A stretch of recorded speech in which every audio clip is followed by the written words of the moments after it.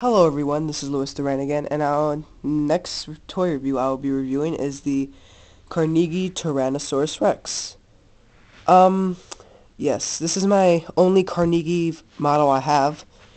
It is pretty upsetting because I had a Triceratops along with this guy, but I lost him.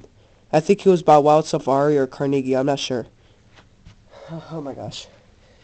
So, yeah, let's get started.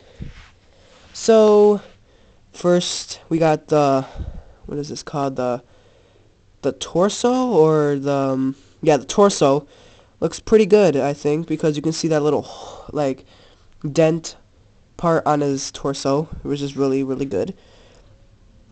His teeth are excellent. His mouth is too much pink, I guess. I think it's a little bit too much pink. His arms are perfectly fine. He's got the well-muscled legs. His tail is pretty long. The bottom, it says the 1988, the Carnegie Safari Ltd. Tyrannosaurus Rex, 14 meters. Wow, it's pretty big. It's like, wait, okay. Oh wait, no, I think I did it wrong. Was it like that? I don't know. I'm not sure. So yeah, this is a pretty big model.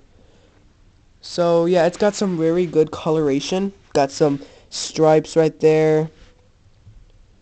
Down here it's a little bit lighter, and up there it's a little bit darker. This is actually I think one of the coolest T-Rex models I have. It's pretty cool. Now for size comparison. I think this Ankylosaurus, it's not made by Wild Safari or anything. Just a regular Ankylosaurus. Made in China. I think it's made by Animal Planet. So an Ankylosaurus, I think this is a pretty good size. I think. I'm not sure. I think so. I think I think pretty much. I think it's a good size. Yeah, I think it's a good size. For an Ankylosaurus T-Rex.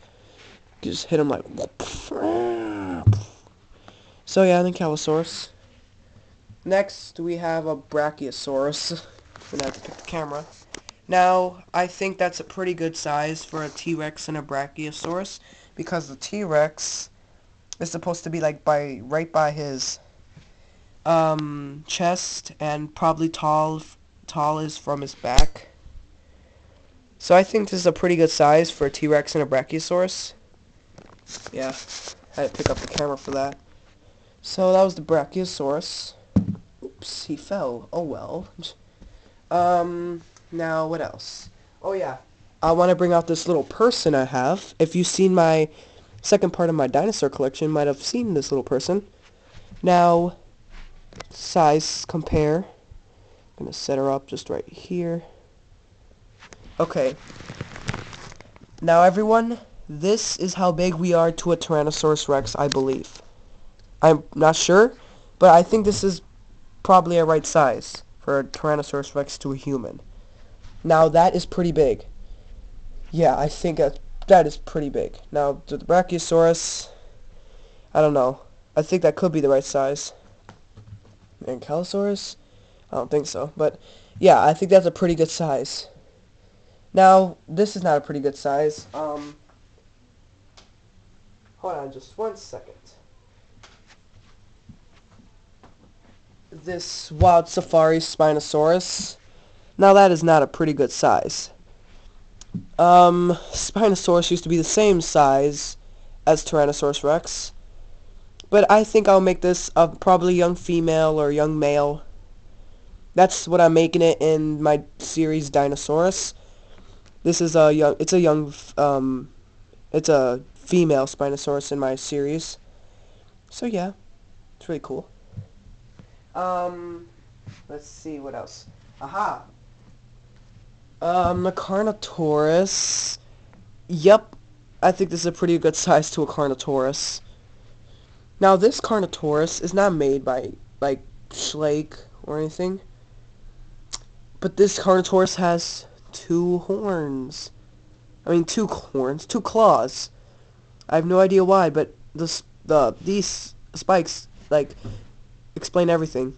The Carnotaurus. It's only tall as this, only to his chest. I think that's a pretty good size. Wait. No, it is not. Carnotaurus is not supposed to be that big to a human, I guess. What else can we show you? Um, hmm.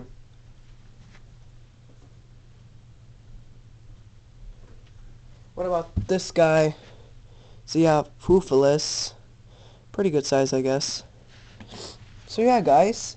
Now it's probably all my comparisons. The eyes are yellow, pretty much. It's a pretty good model. You guys should get this model. So yeah, guys, this was my Carnegie Tyrannosaurus Rex. Hope you guys enjoy. Subscribe, like, all that good stuff. And I'll see you guys with my next video. Probably going to be Disney's dinosaurs across the desert toy scene, or another dinosaurs episode. So yeah, guys, see you next time. Bye.